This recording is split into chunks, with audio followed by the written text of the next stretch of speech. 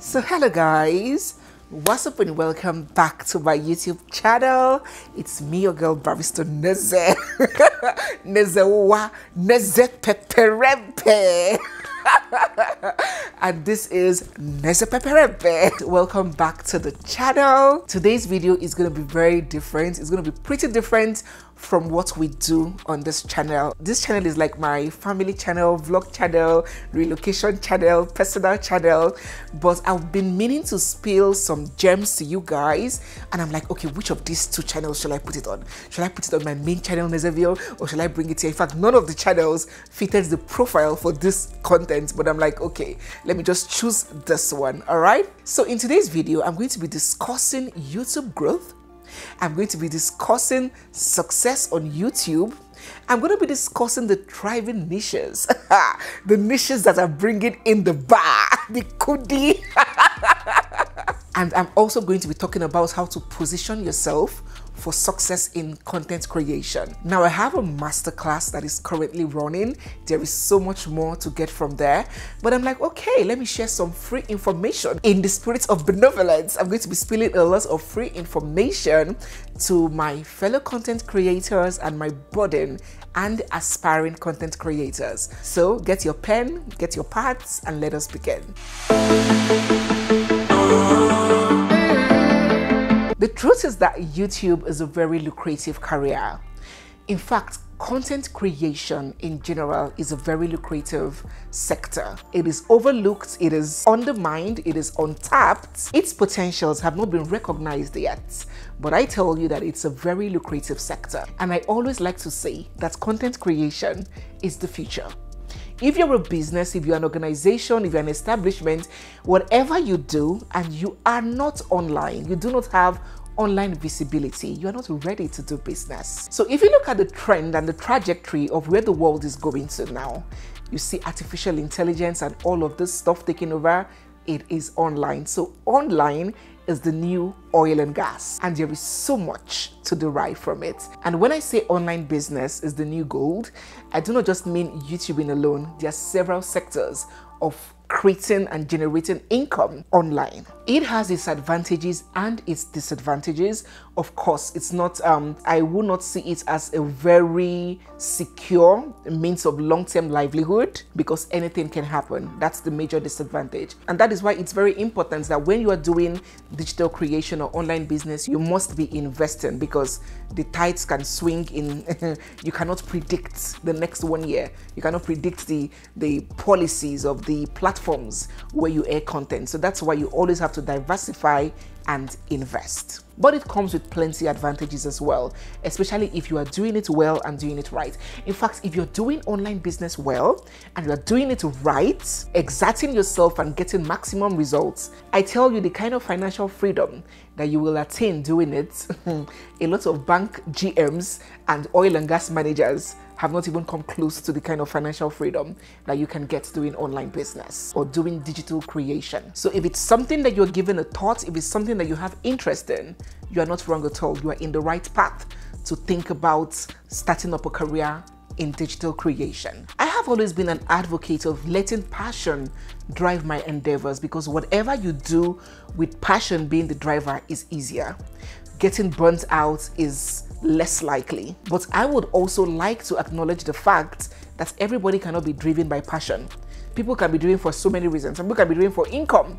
Yeah, just as so many people that work in the bank, that work in 9-to-5 jobs, many of them are not driven by passion, right? They are driven to make a livelihood, to make income. So also applies to digital creation. Everybody cannot be driven by passion, but it is easier if your drive, whether your drive is maybe for visibility or for fame or for money, it is easier when there is that passion attachment to it. Because when you are driven by passion and that income starts coming, oh my God, the result becomes success plus fulfillment, which is the climax. Just imagine doing what you love doing and making a hell of an income out of it. That is what they call human fulfillment, and that is what all of us love, right? The main goal of a typical human being, to find fulfillment and make money. So having said that, or all of that, let us dive right into the cocoa of this video What are the niches on YouTube that would get you smiling to the bank, that could possibly give you that 8-figure income? What are the niches that people are looking forward to watching? The niches that have a higher propensity to get you to blow up, to get people to watch you, and to get income in your pockets. First, travel. The travel niche. But there is a but to the travel content. The travel niche is very much in high demand when the content is the place and not the person. I would explain. For example, you are a vlogger, you are a lifestyle vlogger, and you are putting posts about your life, your children, whatever, and maybe you want to go on a vacation, you travel somewhere for a vacation. That vlog, that travel vlog is not about the place really.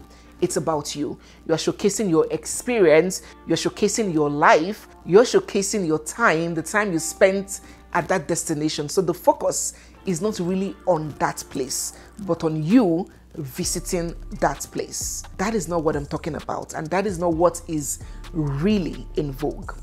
People want to see places. People want to sit in the chairs in their living room, sit on their toilet seats, lay down in bed, and travel to destinations that they cannot afford, do not have the means or resources to travel to.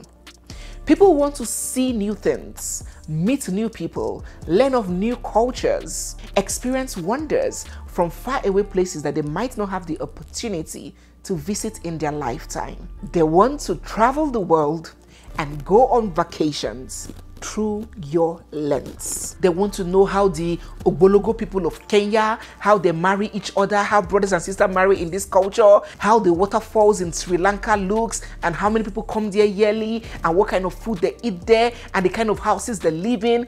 People are curious in nature. So if you have the passion for that kind of content, and you have the means to do all these travels, of course, that niche is a lot more pricey than, sitting down in your house and the whole logistics and everything is just within your reach. That niche usually comes with a lot of investing and a lot more effort. But it's a niche that when done and done well, will certainly give you success on YouTube. So travel content is highly in vogue, highly in demand, widely watched, and is not going out of fashion anytime soon. 2, storytelling.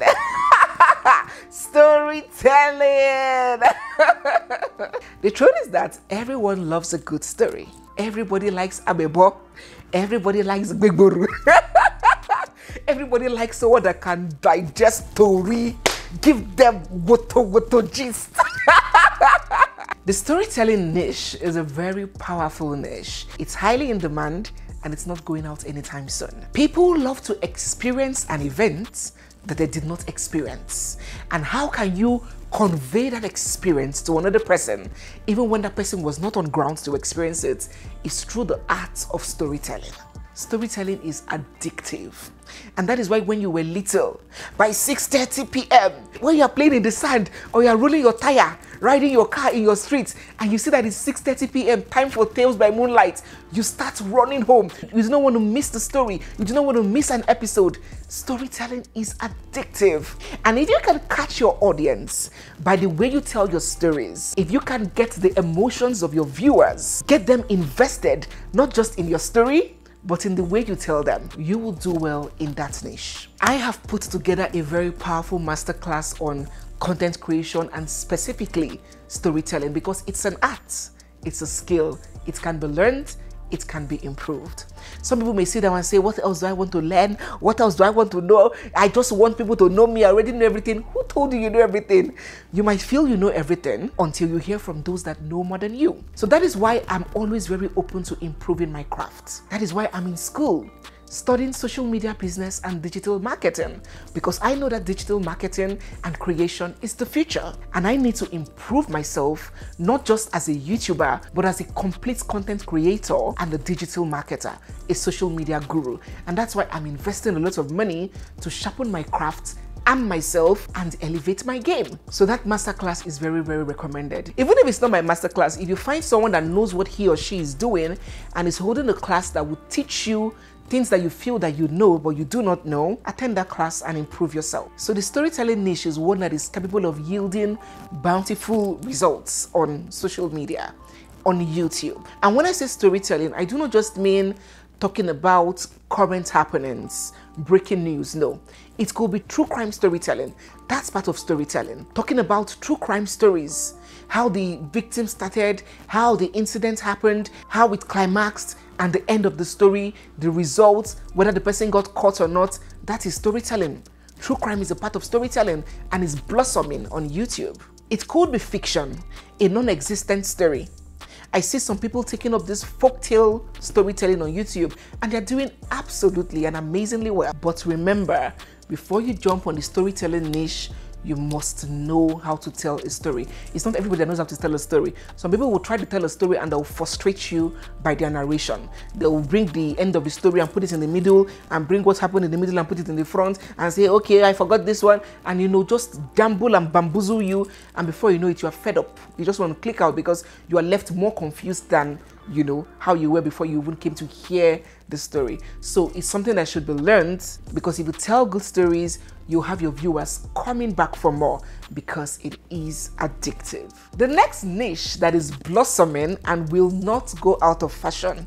In fact, this one I think is number one that will never go out of fashion, is the how-to niche. Let us not forget, I know we come here and we show our families and our children and our life, but let us not forget that YouTube is a search engine.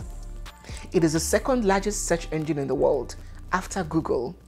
So many people are coming on YouTube to ask questions. How do I do this? What do I do in this case? What is the solution to this? They have a challenge, they have a concern, they want a way out. They need information, they come to YouTube. Nobody is coming on YouTube to search for a lady called Chineze in Canada and how she combs her daughter's hair in the morning before she goes to daycare. Yes, people that are already falling in love with me might watch that. But people who come to YouTube to source for information might not watch that. So the how-to niche would never die and never go out of vogue. It's very lucrative, but only there are two conditions. If you want to make it big on the how-to niche, there are two conditions that you must not skip. First, you must have the knowledge, the expertise on the how-to that you want to teach. I am a lawyer. I can teach how to do several things pertaining to the law. How to get a divorce, the process of getting a divorce. How to buy a land in Nigeria and register the land and ensure that it's not a fake land. How to do this, how to do that. That is my expertise. And that is very important if you want to go into the how-to niche. The second thing that you must possess in this niche is the skill for teaching. You must have the ability to convey knowledge and information. There are some people that they know it. They have, if you tell them to write about it, they can write about it, they have the knowledge, but they do not have the skill of transmitting information. If they explain something to you, you won't understand. It's a skill. So for you to thrive in the how-to niche, you should have apt knowledge about what you're teaching, and you must have the skill of expressing yourself and conveying that information in such a way that when somebody finishes watching you, the person will be so satisfied, the person will want to come back and watch again, because you know how to teach. And they can also trust your expertise as a guru in that field.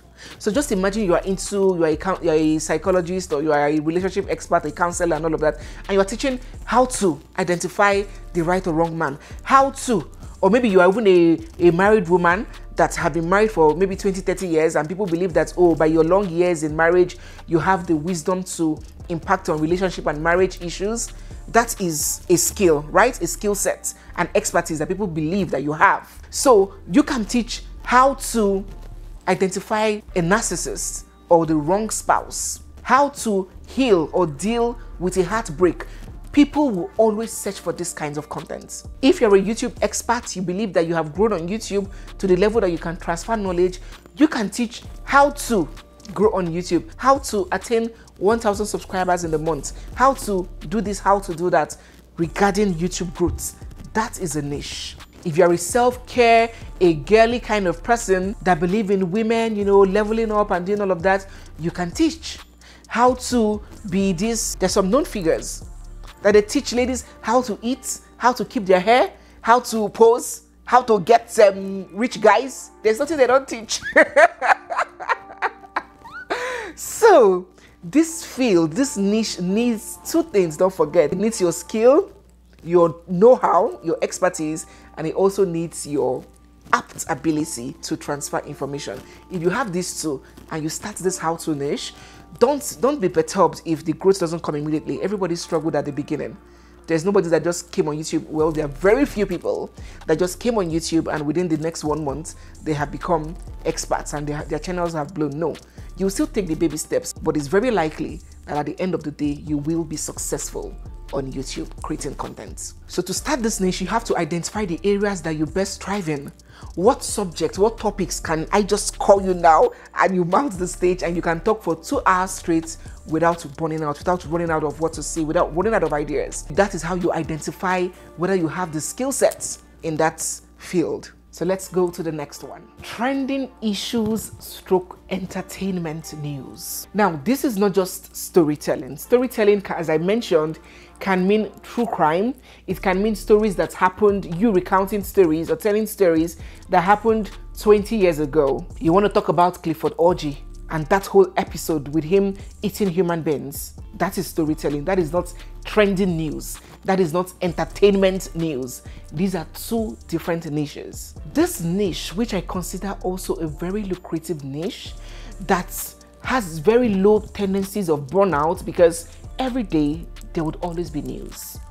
As long as human beings live, news cannot go out of fashion. There would always be something that would trend. There would always be something that people are talking about. There would always be something that would make the news. So that is why it's a very lucrative niche, because at every given point in time, you have something to talk about. The truth is that everybody loves entertainment. A lot of people love entertainment.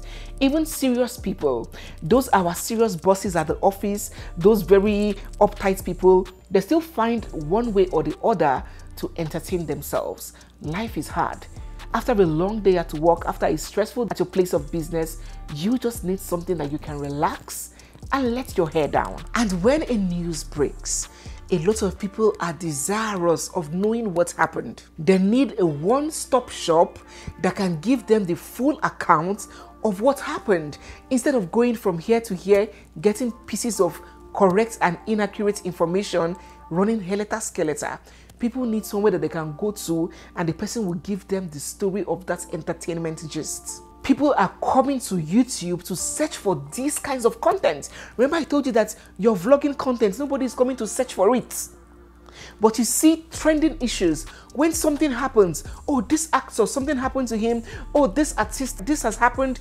People are coming to YouTube, which is a search engine, to find out what actually happened. So it's a lucrative trend that cannot go out of fashion as long as YouTube exists. And as long as you have a YouTube channel and you focus on a niche that is lucrative and is sought after, a niche that people are pursuing. You don't need to pursue people to watch you.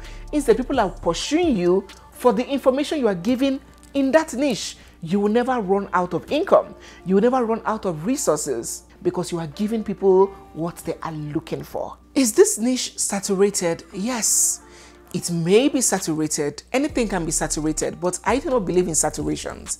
I believe in standing out.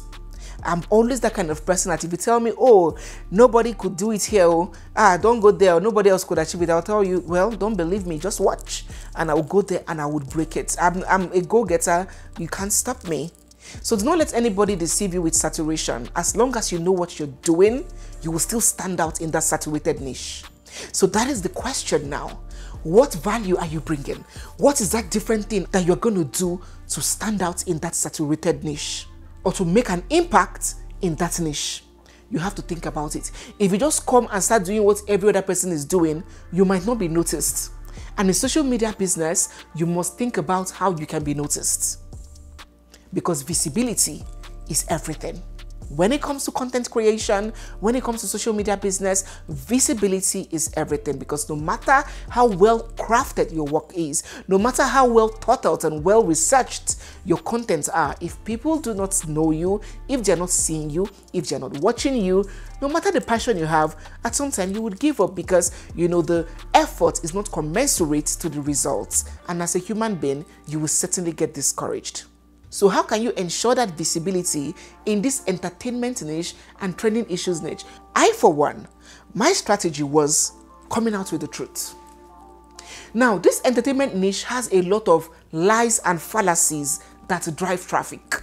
Oh, who can I use now? Oh, Genevieve Naji. There's one rumor that Genevieve Naji, something happened to her. Oh my God. You see, they'll look for one dead woman on the internet that's not facing the camera, put her on the thumbnail, go to Canva, import cotton wool, put in the woman's nose, put arrow, Genevieve, sprinkle blood around, and post it. When people see Genevieve, oh, look at the accident scene, click video, they will click.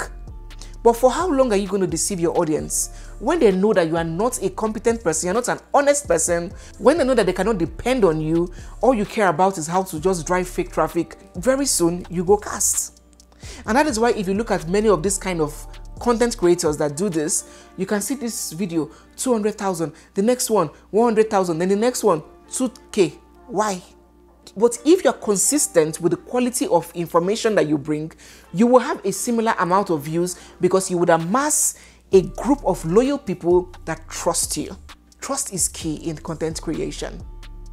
So how I chose to stand out in this niche, which is one of the niches I do on YouTube, entertainment, trending issues, and storytelling. Those are the two niches, right? I chose honesty. Even if I lose out on a story because it's not true, I will not come out and tell that story when it's a lie. Another thing I chose to do to stand out is research. It is a very painful process. It is a very difficult process. Research is not easy. And that is why to get PhD they had, because it involves a lot of research. It is draining, it is tasking, it is brain nerve-wracking. Someone you don't know about, you go and discover everything about that person, everything. You are watching, you are on Google, you are searching about that person, and Google is recommending new stories about that person, but you want to get to the bottom. You want to get to the person's childhood, and you are going to stories as far back as 15 years, and you are jotting, you have like 20 tabs open, you are watching interviews, journal, blogs, gathering information about that particular subject. Then you come, that is what they call extensive research. And that is another way I use to distinguish myself in this niche. Honesty, well-researched topics, give you a wholesome story, you belly full. When you watch that video, you don't need to go another place and give you everything you want to know. The third way I chose to make my mark in this niche is by going straight to the point. I don't waste my viewers' time. They don't have the whole day to be on my channel. Once I introduce my video, it's Nezeville, I jump into the story. I don't start talking about many stories. Oh, if you're seeing me, if you love me, do you like my face? Oh yeah, subscribe, it hits my thumb up. Yeah. You can say this one later on, when you have already hooked your audience. You go straight to the point into your story. A lot of people in this niche beat around the bush a lot, and it irritates the audience. So I chose to distinguish myself by being straight to the point. Then the fourth spice I introduce is by legal lessons, throwing around legal knowledge here and there on my stories. So this is me. There are several things that you can do to also stand out in that niche. You want to add comedy? You want to make it more comic? People love to laugh. Even the most wicked, hard-hearted people in the world still love humor. They still want to laugh. Introducing comedy, there are different ways that you can stand out in whatever niche that you choose to go into. It doesn't have to be me. This is my style. You can think about things that you can do personally that comes easily to you and infuse it, and you will stand out. So the trending issues stroke entertainment niche, oh my God, beautiful niche. And this niche, it has very minimal investment when it comes to resources. The only investing that you'll be doing is time, the time that it takes you to put together the content. But going up and down, having to pay for location, like those that do travel, you don't have to experience all of that. In the comfort of your bedroom, you sit down, all you need is maybe your wall, one flower, and chair, and you have your production set. It's a beautiful niche, and if done well, it's very rewarding as well. And the last niche that is lucrative and can give you that good 8-figure income monthly, well, in Naira. Good 8 income in Naira is the comedy niche. Everybody wants a good laugh. So if you are gifted in making people laugh, if you're funny, if you can tell jokes or act out these jokes, it's also a very beautiful and lucrative niche that a lot of people are cashing out on. You do not want to know what our Nigerian comedians are going home with monthly on this same YouTube. These guys are multi-millionaires. All these celebrities, all these Big Brother Nigeria people that are making noise, they don't even earn $250,000 of what these are comedians on YouTube are earning. It's just that these guys are very low-key. They don't want government eye to be on their income. So they're very coded, but those guys are making a killing.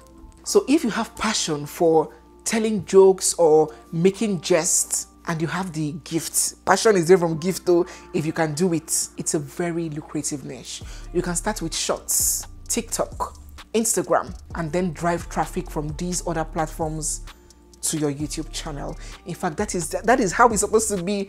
Instagram, TikTok, Facebook, Twitter are supposed to be secondary points, and the audience, the traffic you get from these other sites are what you're supposed to drive to YouTube. Not people like us that we are not giving 100 on Instagram and other platforms, and we're now driving followers from YouTube to go and subscribe to Instagram. No, if you are good with all these shorts, if you're releasing comic content, you would gain fast visibility. Growth on Instagram and TikTok is a lot easier than YouTube. YouTube is like the end product. So if you have a gift for comedy, it's a very lucrative niche on YouTube. People want to smile, they want to laugh, they would watch you, they will come back. You will get the views and you will get the revenue. So guys, yes, we have come to the end of today's video. I don't know why I just felt like doing this content. Remember that I have a well-packaged 5-module course masterclass. So this is just the tip of the iceberg. There's so much to learn. So if you're interested in my masterclass, don't forget to send an email, interested, to nezemasterclass@gmail.com. There is so much you're going to get from that. So I just felt like sharing this little piece of knowledge and information for my people, for my colleagues, okay, that are already in the business of content creation, and those that are desirous of being creators as well. These niches, booming. In our next video, maybe or maybe not, I might not do the video, let me not promise you. But depending on what you guys want, depending on how you receive this one, if you want to see the other leg of this video, niches that you should avoid, niches that are outdated, niches that I do not see in the future, niches that require maximum effort and minimum results, non-lucrative niches, niches that will bring down your views, niches that are not sustainable in the long term, niches to avoid in general. To cut the matter short. If you want to see the second part of this video on this topic, let me know in the comment section, okay? Thank you so much guys for watching. Don't forget to hit the subscribe button, give this video a thumbs up, and drop all your comments down in the comment section. Follow me also on my other channel, my gist storytelling channel, NEZEVILLE, and stay glued because there is so much more coming your way. All right, it's me, your girl Barrister Nezepepperempe. And this is Nezepepperempe. I'll see you guys in my next one. Okay, for now, bye.